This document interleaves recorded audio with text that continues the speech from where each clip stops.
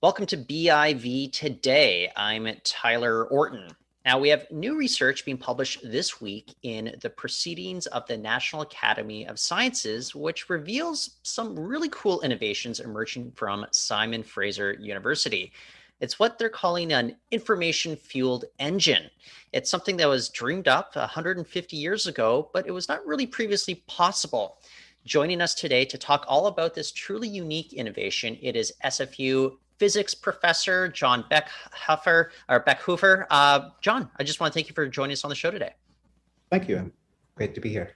So the first question, like a lot of people might have, they hear the term, information fueled engine, and a lot of them are like, well, what exactly does that mean?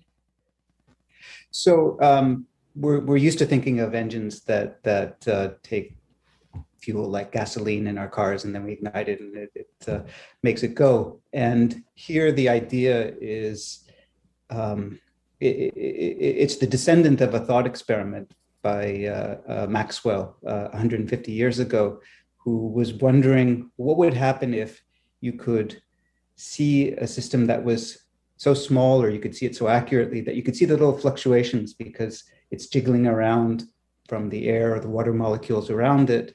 And could you use that motion, harness it in a way that you could extract work from it, kind of make something go? And so that's the kind of information that we're using. We have a little bead that's held in a trap, and it's in water, but it's very small and we can see it very accurately. So it's just sort of jiggling. And every once in a while it will jiggle up, and then we kind of lift up on the trap. And so it's like it's like hanging on a spring. And every time it goes up, we can move the support up and we watch it and it's going, and then it goes up and then we move it up again. And so we can keep kind of ratcheting it up and produce directed motion, or it's a heavy bead, we can store the energy that we extract from the bath. It sounds a bit like magic. And if that's all that were happening, it would be. Of course, you have to pay a price for making it go. So the whole apparatus that watches it, that makes decisions, and that does the moving, that's going to cost you more than what you get out of the motion from it. So then you might say, well, why is this interesting?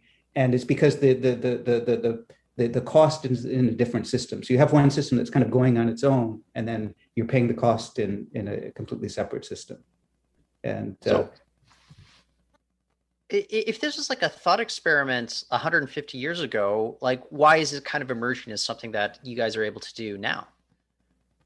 So you need to be able to see these are very small particles. So they're about a micron in size. The human hair is about 100 microns in diameter. So it's 100th the width of a human hair. And so you need a good microscope and a good camera or apparatus to record the motion, a very fast computer to make decisions. So we're making decisions 50,000 times a second, and we're watching it and deciding what to do.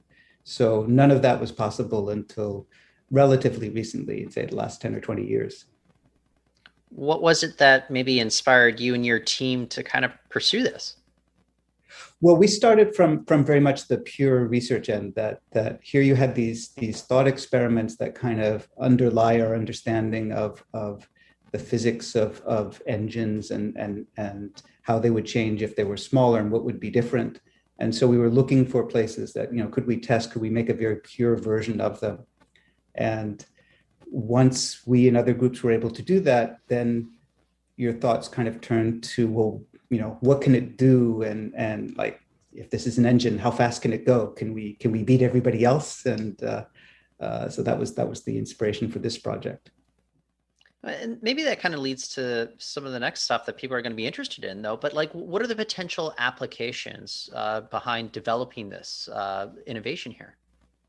Well, I think there are two broad places that you could try to go with this. One is in the development of little machines that can zip around in small spaces, and you could power them in a kind of conventional fashion, or you could power them in this way that sort of takes advantage of fluctuations. And it's not clear just yet when one will be better than another in this situation. I think we're still a little bit early for that. The other place that you could sort of look for applications or wonder whether this is good is to ask, does nature make use of this? We know that inside the cell, there are all sorts of engines and all sorts of things that move bits and pieces of material around within the cell. It doesn't just sit and wander around. There's like little railroad tracks and motors that push things along tracks. And the motors that we understand have some of the features of these information engines and some of the kind of more traditional engines. And we're still trying to kind of disentangle, what are the design principles of motors on such small scales. We understand how to make great engines for racing cars and so forth, but when you scale everything down to the size of objects inside a human cell, then the physics is a bit different, and so we're just trying to feel our way around that space, and hopefully once we really understand things better, then we'll see, okay, yes, it's being used here and for this reason and that. But I think we're still at the stage, kind of this intermediate stage where we're exploring.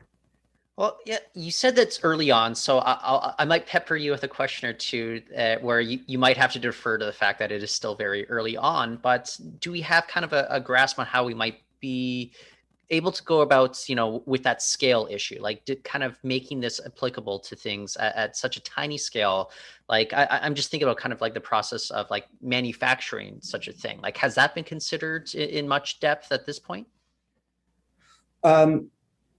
Not so much. I mean, ours are really impractical for that. So our sort of design, we are saying we have a little bead on a spring. So our spring is actually a focused laser beam called an optical trap or optical tweezers. This was something that won the Nobel Prize about, I think it was two or 3 years ago. It was invented around 1970 to 1980. And I think its trajectory is actually that for the instrument is a good application because of all of this. It started out as just, can light exert forces on particles? And then can we use that force to trap something? And then now it's turned into a tool for nanotechnology. We can measure the properties of cells, of these motors. Like if you want to see how strong a motor is, well, you hold on to one of these beads and then you let the motor pull it and see when it stalls. And so here's something that started as a just pure thought experiment. Does light exert forces, and ends up being kind of a nanotechnology tool. So with the motors that we're talking about, as I said, we're still kind of partway in that process, and it's always hard to guess what the interesting applications are going to be too far ahead, I think. So for you and your team, was there like trial and error involved? Like you had to go about making it go from thought experiment to something that was actually existing in kind of our practical reality right now? A bit of trial and error, but I was very lucky because I was able to work with my colleague David Sivak here at SFU, who's a theoretical physicist. And so he and his group had been analyzing some of these. And so we worked together. And I think actually it's been a very good collaboration because sometimes they come with ideas and we go off and try them in the lab. Sometimes we are just playing around and say, oh, this looks like a nice way to do it. And then they go off and say, calculate things and say, yes, of course, that was the right way to do it. And we understand why. So there's the paper that we published together is a really nice blend of experiment and theory. And that's been a very a fun process to go through. And this may be kind of a broader issue, though, as well. But when you guys are pursuing this sort of stuff, I mean, how long ago were these experiments taking place? Because I think about how the pandemic is keeping people away from labs a little bit more, which is a very impractical thing for many. Your campus at SFU, I think there's like a lot of people that have to be there for lab work, but there's other people that are, staying out of the classroom. I'm just wondering about how that kind of goes right now when you're trying to do these sorts of experiments. Yeah, well, we started these 2.5 years ago. So before the pandemic, we'd done kind of a first set of experiments, but all the final versions have been in the last year or so. So we were definitely shut down at the beginning of the pandemic, and then just nothing happened. And then we've been relatively lucky in the sense that these are small scale experiments. So Tushar Saha is the one who really was doing the bulk of the or really all the experimental work. And so he was able to work pretty close to normal. I mean, the biggest problems we had actually were, something would break and we would have to send it down to California and get it repaired, and that took months when it would have taken weeks and stuff. But yeah, so it was slowed down, but we were still able to keep going. Is it harder to have kind of that collaborative spirit at times, when you're used to working shoulder to shoulder with folks? Yeah, no, it definitely has been a learning experience, and every time we have some excuse to have at least some subgroup together, you realize, oh, it's just there's a richness to in-person collaboration that Zoom is hard to does some of the things, but it's not quite the same. So the research, it was published just this last week. And I guess the next question is what comes next as you guys kind of pursue kind of the avenues that this could lead to? Well, we're still, so there's kind of a direct line of research that we're still pursuing. For example, in doing this, we asked, what's the best, like the fastest that you could go and so forth. And we did it under fairly idealized conditions. And one of them is that you can make measurements that are essentially perfect. They're really, really accurate. And in many cases, particularly the biological ones, the measurements are likely to be a lot sloppier and noisier. And so we want to understand what are the right strategies to, you take a hit on performance. If your information is not as accurate, then you can't go as fast. But if you're clever, you can take just a little bit of a hit in performance. And we want to kind of explore those trade-offs. Ultimately, one of the applications that we would like to be studying with this is that you can use these systems to make kind of simple models of logic gates and the kind that are used in computers. And as you may know, computer operation consume an incredible amount of energy. I think it's kind of on the order of 5%. And people now are worried about, does Bitcoin, right, using Bitcoin for everything, how much energy and how many data processing centers do you need? And so there's real interest in understanding kind of when you do the operations that make up computations that go on inside a computer, what are the minimum possible power requirements? And so that's something where there's been, again, a lot of kind of thought experiments and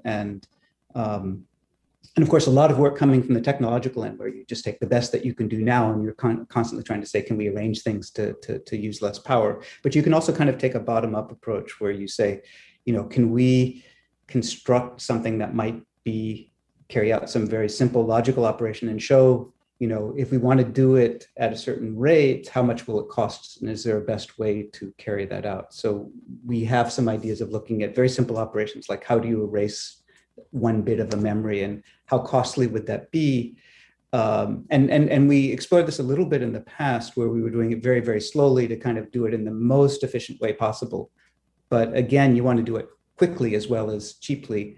And so there's that trade-off that we're quite interested in. And you can explore it in using some of the same kinds of setups that we have for this information engine.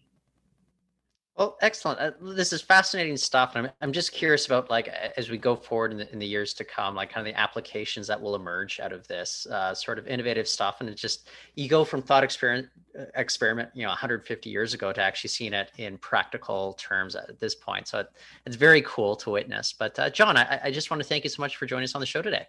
Well, thank you very much. It's been my pleasure. That is John Bechhoefer from SFU. He's a physics professor there. And that is it for the show today. But I am Tyler Orton, and you can go to BIV.com for more stories, more interviews there. We'll be back next week. But in the meantime, I just want to thank everyone for listening.